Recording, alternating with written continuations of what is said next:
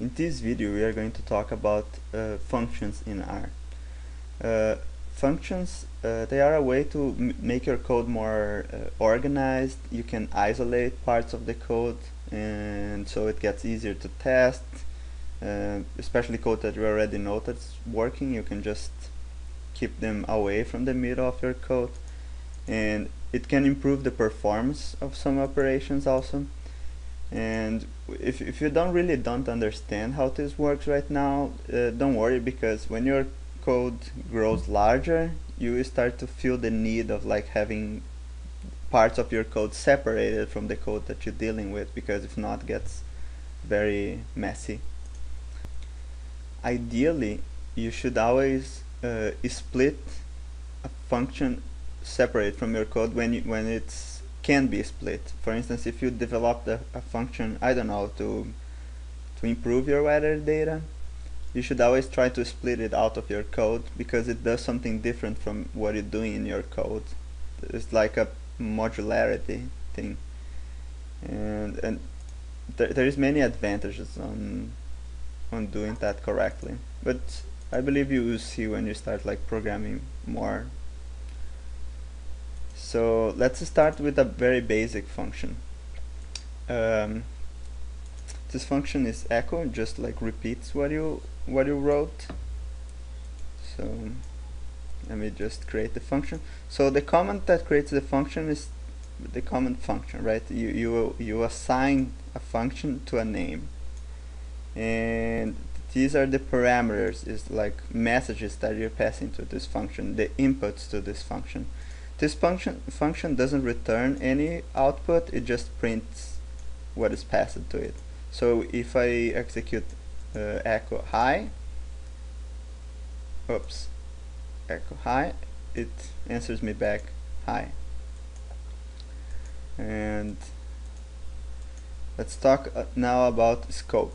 Scope, it's important because the variables that you create inside of a function, they are not visible outside. So let's create a new function echo, and now we execute it. Okay, but look here, I assign the value 5 to the variable x, but this value is only valid inside of this function. If I ask what is the value of x, it says that the value is not found, because it only existed inside of the function. That's how functions kind of isolate the problems of your main code.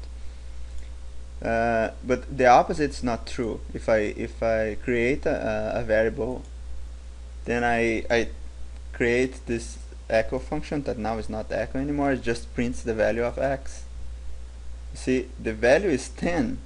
It's when you declare a function, when you declare a value outside of the function, and you try to retrieve this value inside of the function, it still sees the value outside. But I really don't recommend to do that, because this can create a lot of a lot of problems. I recommend to you to only use variables that you passed by parameters, or you created inside of a function. Don't do that. That will only create trouble for you.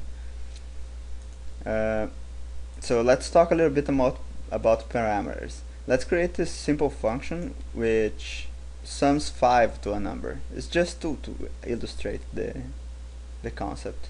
So the function receives a variable called n, which is a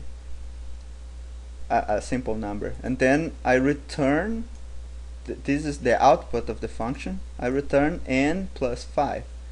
And so when I execute this command sum 5 here, passing the 5, so this will result in 10. This 5 is assigned to this variable n here, and then the function is executed, and then the value is returned. So here I could like assign this to a variable, I don't know, x is equal to that. So now x has this value. Let's see here. So you can always see the code of a function in R just by typing its name without the parentheses. See here, it just returns the code. Like you can do that with any of the R functions. Any command of R will return something if you just execute it like that. But sometimes it's like that, you know, like sum. It doesn't show any code because this means that the code that executes the sum function is actually in another language, like Fortran or C. So it doesn't show anything here. But some others, like write CSV, you can see here all the code to implement it, the code implemented for this function. Of course, you could also change this code if you wanted. Although if you change the code, it will only be valid while your R is still open. When you close it and a new workspace is created, it will not be there anymore. So let's talk a little bit about named parameters. So now I will create this function math. It's just an example. Like, it's a function that receives a number, and then another parameter is the number to sum to this number, and I not only create a name for it, calling it sum, but I also assign a default value, which is 0.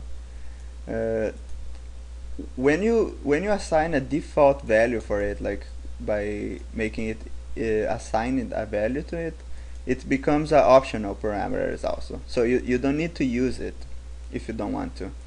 And here I create a number that multiplies the number that you passed by, and also the default value is 1. So if you don't pass anything, it doesn't do anything, because the sum with 0 will be the same number, and multiplied by 1 will be the same number. And then I return what I say. Okay, so here you see, like, when I say math 5 sum with 5, it returns 10, and it just assumed that the value of multiplication is equal to 1. But if I instead of assign a value to sum, I call the same function assign a value to mult, then it multiplies the value and completely ignore the sum value. So you can always, or you can, for instance, call it without anything, and doesn't do, actually in this case doesn't do anything. But you see, like, when you give a default value to a parameter, it becomes optional, and you can name it like that, and then you say, like, I want the parameter sum to have the value 5, or you can use the same order which in which they are declared here. You see, like, the first parameter is the number, the second parameter is the sum, and the third parameter is the mult. And if you don't say a name, they will be evaluated in the same order. So if let's put this 4.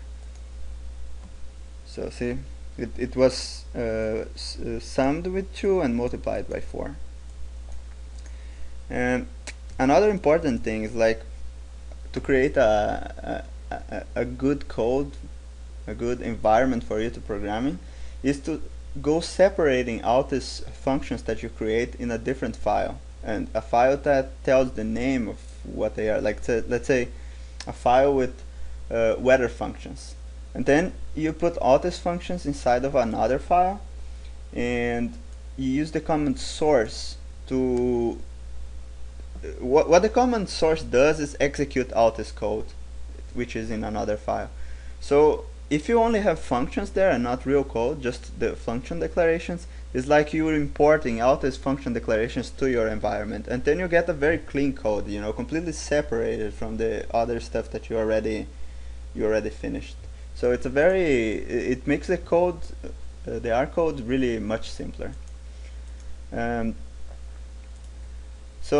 As an exercise of this class, I would like you to create a function that gets a vector of temperatures. You could use the ones that we have been using, and it should return a vector of temperature of the same size but without gaps.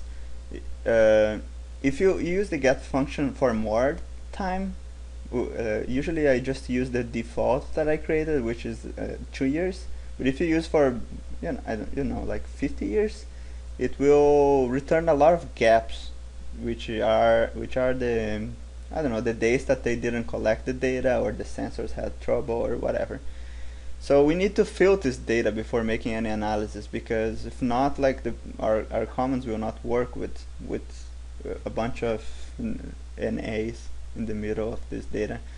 So I would like to have a function in which I have this vector of temperatures, and if one temperature is NA, it tries to make a mean of the previous value and the next value. If one of them is not there, then you just use one. For instance, if the next value after the one that is NA is also NA, you just repeat the one previously, the previous value.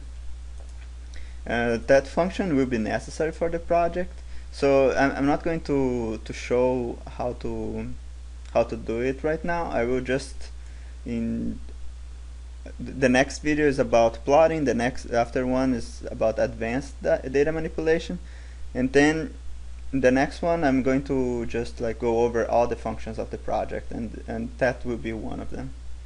Okay, so see you in the next video. Bye.